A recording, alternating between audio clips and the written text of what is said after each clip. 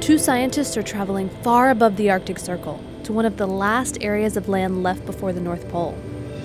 They're on their way to the floating ice shelf of Petermann Glacier in Greenland. It's a very remote location. It's very rarely visited. Probably only a handful of people have ever been there, certainly at this time of year, the end of the melt season. We're treading where few have trodden before. The only way to get there is by icebreaker or helicopter. And since there are no ships going near Petermann this year, the scientists had to set up remote gas stations along the way a year earlier. But that gas may have already been used by someone else. Helicopters have very short ranges. They can fly only 2 or 3 hours on one fuel tank. I'm not entirely sure if we will even get to Petermann because we don't know for sure how much gas is actually there to move us forward. If we fly high, we consume much less fuel. You can't go back again the following week or anything like that. That would have been the end of it. So there's a big build-up, and then the whole thing's got to go wham bam in sort of, 36 hours or something, and it's got to go right. The fuel caches were found full, allowing the team to keep going on their journey.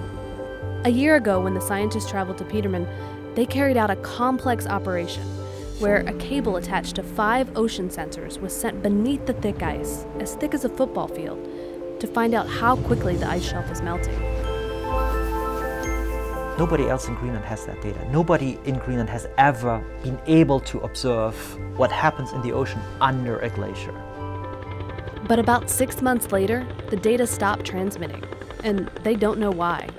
I will be very, very nervous to see if there's actually how much data there is, because the station stopped talking to me. The iridium failed on February 11th. That is why we're going up there.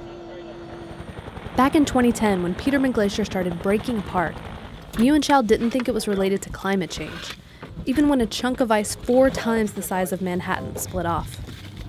After the first breakup, I was still saying that this is an event that is within the range of natural variability.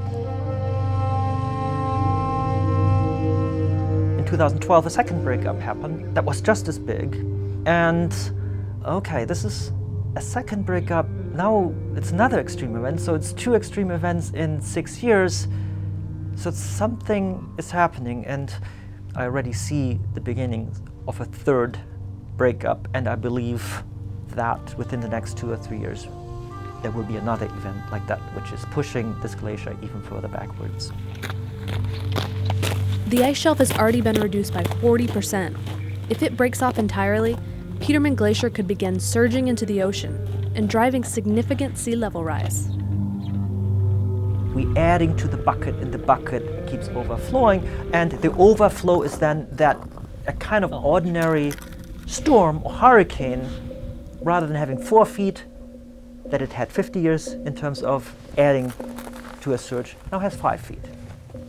I don't see any animals chewing on it. No, I think there's no animals here. Chow and Nichols are about to find out if the cables under the ice shelf are still working, or if their research over the last year has been destroyed. It's going to be really important because it's going to tell us whether these are still recording. Keith, my collaborator from the British Antarctic Survey, he's already bracing me to the fact that it might be broken because the glacier moves, and the glacier might have pulled the cables apart in the ice. So we might be just attending a burial, confirming that yes, the ocean component is dead. Making progress here. So I will be devastated for about 15 minutes, and then I will be thinking about other ways that one can perhaps get similar data in a more sustainable way. But I still cling to the hope that there's still some life in them. Okay, there we go. When I first saw it, I thought that this was a disaster. The AWS was sort of leaning over at a ridiculous angle. That is as in the automatic weather station. And it looked bad, but then we looked at the cables. Yeah. There's a light. I opened the box, meaning where the computer is, where the data logger is. I didn't do much, just pulled the memory card. And I can check the data there because it has voltage, it's being recharged. Then went to the computer. And there's a data file. 27, 4 p.m. Whatever, it's around about now, so that's And it was a full data set. It had just collected the last data half an hour ago.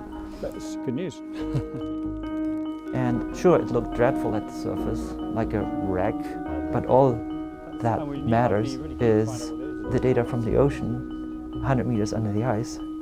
Doesn't give a damn how the surface looks as long as the cable is working. And it was working. And so then, okay, Keith, you were wrong on this one. The temperatures on Petermann were nearly freezing. As the sun fell but never set, Nichols and Muenchow worked through the night to rebuild their instruments. I didn't sleep for 33 hours because there was not enough time to do everything that a careful, conscientious scientist would like to do. And since the clock is ticking, clock meaning the helicopter is standing by, that's where the intensity comes in.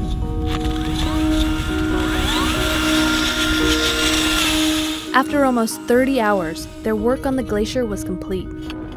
The scientists flew off, hopeful that this time their data would keep transmitting for a year, maybe 2, maybe more.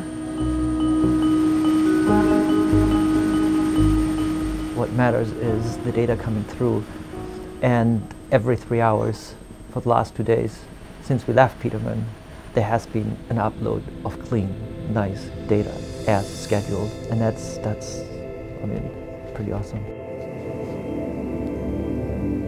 It's also important to understand what it is that we're living in, to know better how we're changing the planet that we're living on. And it's a small contribution.